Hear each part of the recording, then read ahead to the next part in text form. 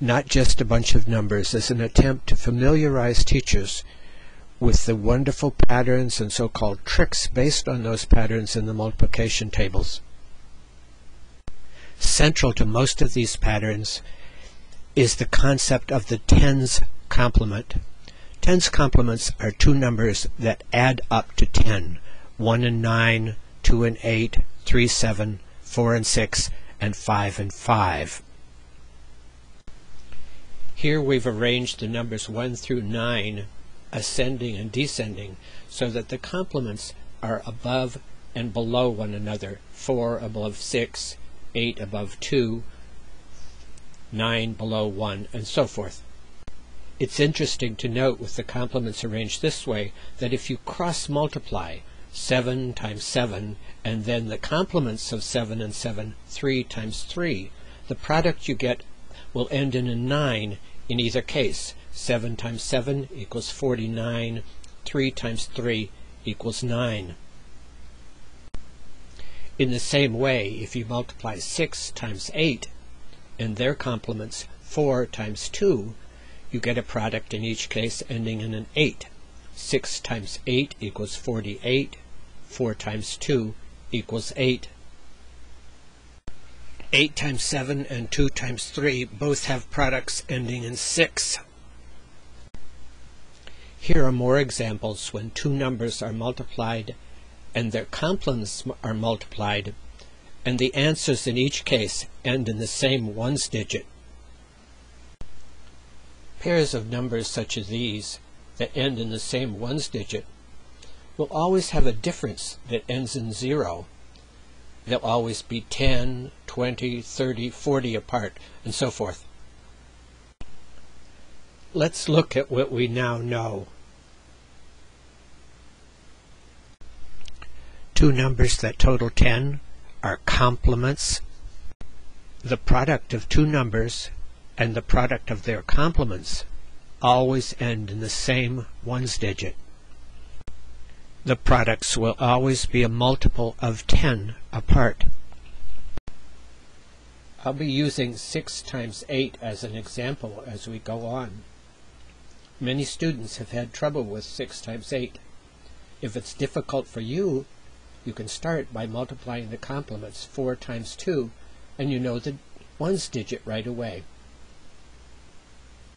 It gets very interesting. To find out how many tens we have to add to the 8, we can add 6 and 8. Their sum, 14, lets us know that the difference between them is 4 times 10, or 40. To multiply 6 times 8, we can multiply the complements 4 times 2 and get an 8, and then add 6 and 8, take the ones digit from the answer, multiply it by 10, and add the two results. It seems rather involved, but you can learn to do it very quickly.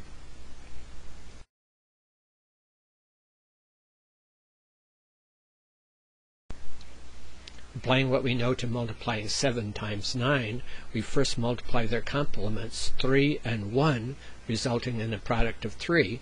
Then we add 7 and 9, the answer is 16, and 6 times 10 is 60, and therefore the answer is 3 plus 60, or 63. Multiplying 9 times 6 is easy. The complements are 1 and 4, and the sum is 15. Therefore the answer is 4 plus 50, or 54.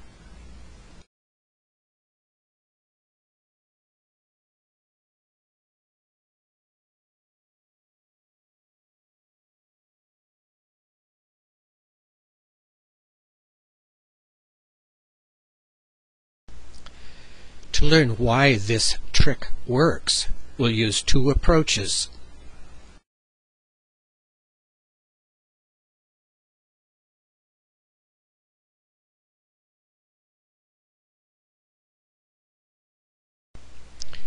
Here's a standard multiplication table with 10 columns and 10 rows.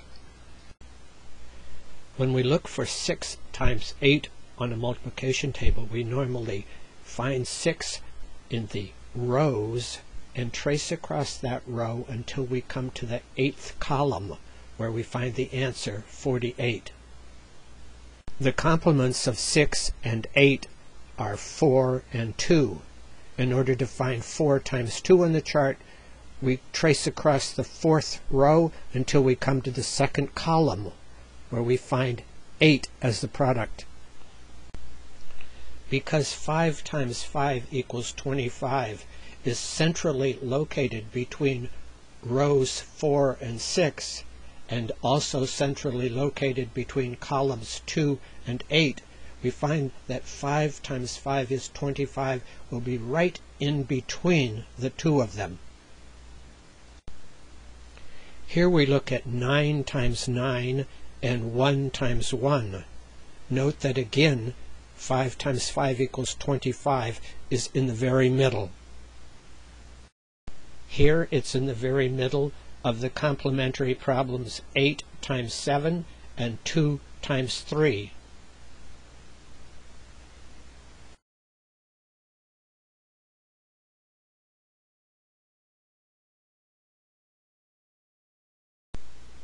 Let's look back at the pairs 6 times 8 and 4 times 2.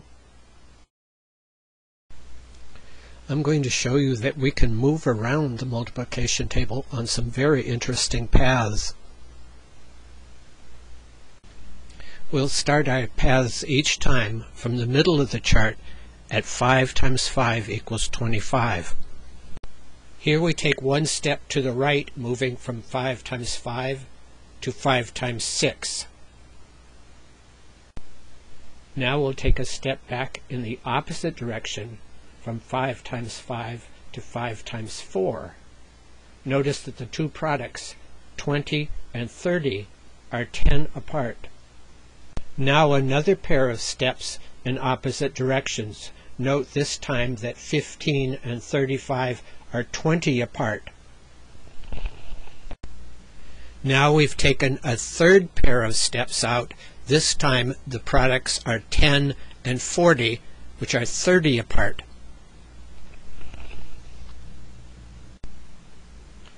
And finally we take one step up from 5 times 2 to 4 times 2, and one step down from 5 times 8 to 6 times 8. Notice again the difference between the two products, 8 and 48. It's 40 this time. Here are the values of the steps we took. Those that we took horizontally are each steps of 5 in the 5s table. When we moved from 10 to 8, we were in the 2s table, and we moved 2 points down to 8. When we moved from 40 to 48, we were in the 8th column, and we moved 8 down. As we've noted, each pair of opposite steps totals 10. Here, a step 5 down to 20, and a step 5 up to 30. Our next pair of steps are also in the 5th row. We move 5 down from 20 to 15, and 5 up from 30 to 35.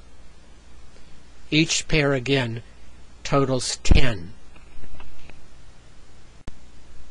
The third pair of steps, totaling 10, take us out to 5 times 2 and 5 times 8, which are 10 and 40. Up till now, our pairs of steps have all been in the 5th row, and each pair of steps has totaled 10. Now we're going to take a pair of steps that also total 10, but this time one of the steps will be in the 2nd column and be worth 2, and the other step will be in the 8th column and worth 8. Again, they total 10. Continued in section 2.